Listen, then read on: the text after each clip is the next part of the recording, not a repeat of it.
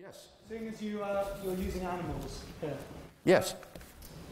Are objective moral values only related to humans?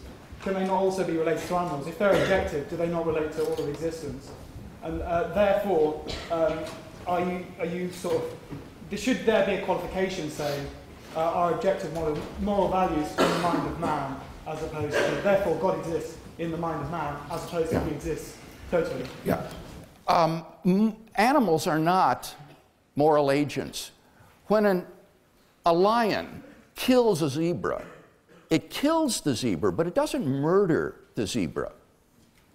When a great white shark forcibly copulates with a female, it forcibly copulates with her, but it doesn't rape her.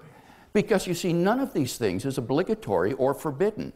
And it's the same on naturalism for human beings. These are just ingrained sociobiological patterns of behavior that evolution has put into us.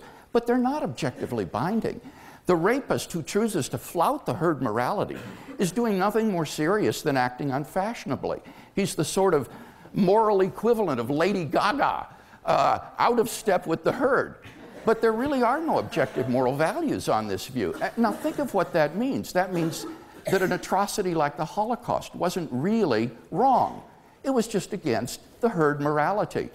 But as Darwin himself pointed out, if you rewound the film of human evolution and started anew, a very different type of creature might have emerged with very different set of values.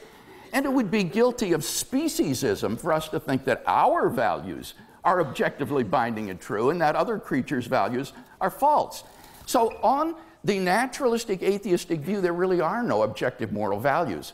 But as Peter explained, you cannot explain things like fallibilism, the self-refuting nature of subjectivism, which says we ought to believe in subjectivism, which is a moral ought about epistemic duties, the proper basicality of our moral beliefs. I'll take the question later. So I think we've got good grounds for believing in objective moral values. And if you agree with me that some things are really right and wrong, like torture, raping a little child, hurting someone for fun, then you should agree with the House that God exists.